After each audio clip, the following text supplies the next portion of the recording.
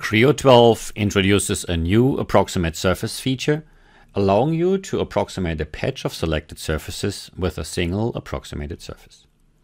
This is particularly useful for refining geometry in a repair scenario where you might want to simplify geometry by reducing the number of surfaces, or when you want to patch offset surfaces containing singularities.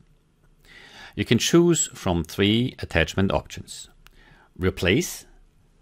This replaces the selected reference surfaces with a new approximated surface. Copy and trim. This copies and trims the selected surfaces. And copy untrimmed, which copies the selected surfaces without trimming. The default option replace is ideal for the aforementioned use cases. Additional options include connection conditions. Choose between G0 positional for maintaining positional continuity at the boundaries, or G1 tangency for tangential continuity.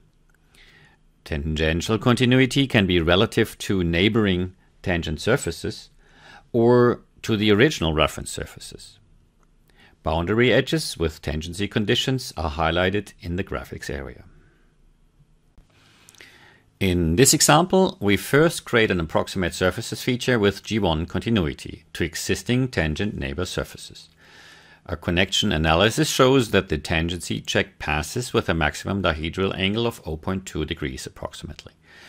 When we change the feature option to maintain G1 continuity to the reference surfaces, you can see that the entire boundary is highlighted. In this case, the connection check passes with an even smaller dihedral angle of approximately 0.1 degrees.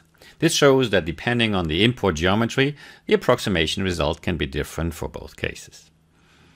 Examples of further feature control options include the relaxed versus strict connection handling option that allows you to still create a successful feature even if the approximation does not conform to all connection conditions, and the exclusion edges collector under the Advanced Options panel.